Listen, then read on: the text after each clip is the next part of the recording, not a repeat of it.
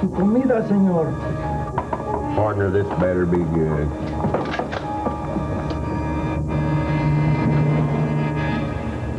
This eat, boy. All right.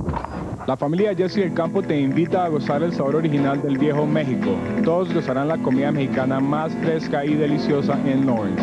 Hay una forma de complacer una pandilla hambrienta. Restaurante La Tropicana, 434 Locust en North Lawrence. What is your opinion on this OJ watch? Are you for real? Yes, we are. Okay. Touch me. All right. All right, here it is. You can hold on to it and look at it and just tell us what you think. Just your reaction.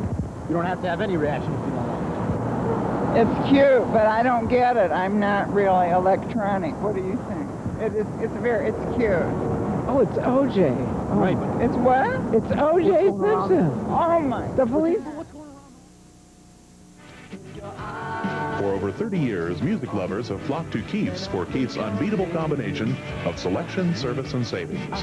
Now, Keith's makes an offer no one can match, an offer you can't refuse. Tuesdays, 25% off compact discs. Yes, Keith's has compact discs for 25% off each and every Tuesday. And yes, we still have everyday low prices, unbeatable selection, and service 7 days a week. Come see us. Keith's, 2429 Iowa. Buildings by an apparent chemical leak. News Channel 4's Doug Schimel has kept you informed with live reports from Lawrence all afternoon. He joins us now with the latest. And Doug, we still don't know what the chemical is. Yeah, exactly. A lot of students could have sworn it was natural gas, but according to KU's police department, they say that is not what it is. But whatever it was finally the KU Malott Pharmacy building. And that is one of 5 buildings evacuated after 10:30 this morning when students started smelling a very strong chemical odor.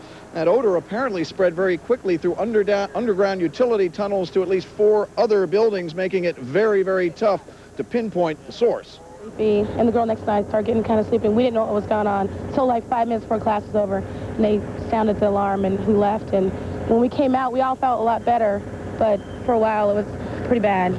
Now, Malott Hall is going to reopen first thing tomorrow morning at 7 a.m., but KU officials say if you were forced to leave any personal belongings in any of Malott's classrooms or labs, you may go back, contact KU security, and they will personally escort you up there to get those belongings, but no classes there until 7 a.m.